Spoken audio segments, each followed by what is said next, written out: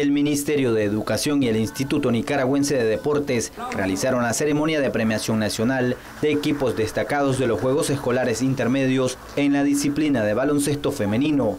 El primer lugar lo obtuvo el equipo del Colegio Roberto Clemente de Ciudad Sandino en representación al departamento de Managua. El segundo lugar fue para la Costa Cribe Sur y el tercer lugar para la región autónoma de la Costa Cribe Norte. Estamos muy orgullosos y contentos de entregar reconocimiento a los 3 primeros lugares del Campeonato Nacional de Baloncesto Femenino como parte de los Juegos Escolares. Nosotros hemos dicho una mañana llena de mucha fuerza, fuerza del amor, fuerza creciente del amor verdadero que tenemos todos por el amor a Nicaragua y por el amor al deporte. Porque el deporte es salud, es vida, es paz y bienestar. Y hoy esta mañana, en nombre de nuestro pueblo, en nombre de nuestro buen gobierno, hemos hecho la entrega de los trofeos a los 3 primeros lugares de este campeonato de baloncesto femenino. El torneo duró 3 días en etapas clasificatorias a nivel de centros escolares, por municipios, por departamentos, hasta llegar a la etapa final del torneo nacional.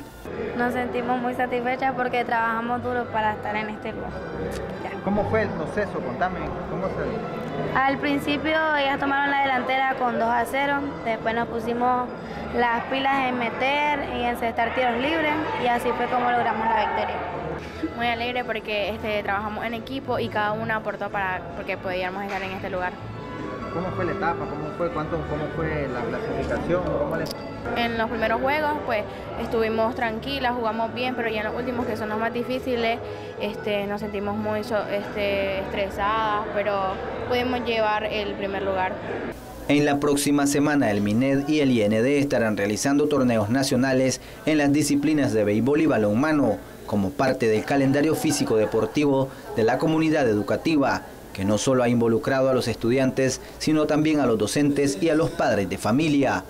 Con cámara de Francisco Espinosa, este es un reporte de Benedicto Balmaceda para Crónica TN8.